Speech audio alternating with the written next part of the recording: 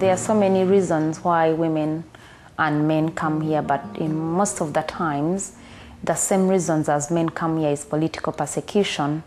And then there are those reasons that are specifically for women, which is gender-related persecution.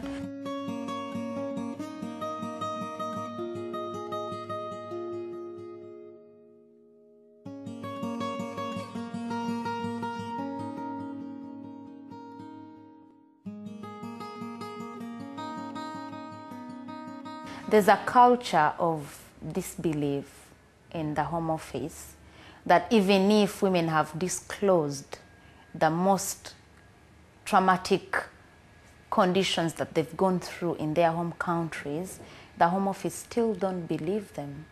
Most women are not regarded to be politicians.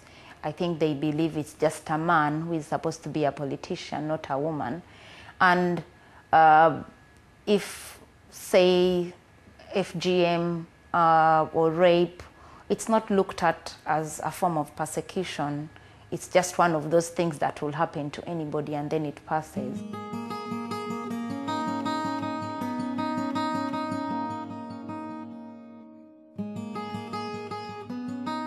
The asylum process is really complicated.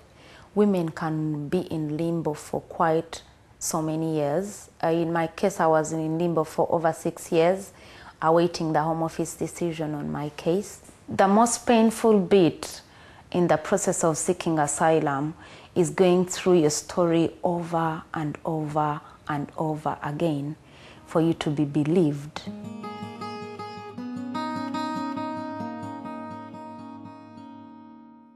At least if one or two things could be granted to asylum seekers is to have a fair hearing for women and to remember that these people have gone through so much and the last thing they need is not to be believed. And to have good lawyers, basically. Where legal aid is cut, it is very, very hard to get a very good solicitor for an asylum seeker.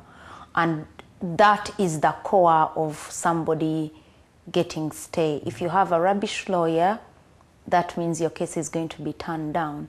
If you have a good lawyer, then the chances are that you'll be granted stay.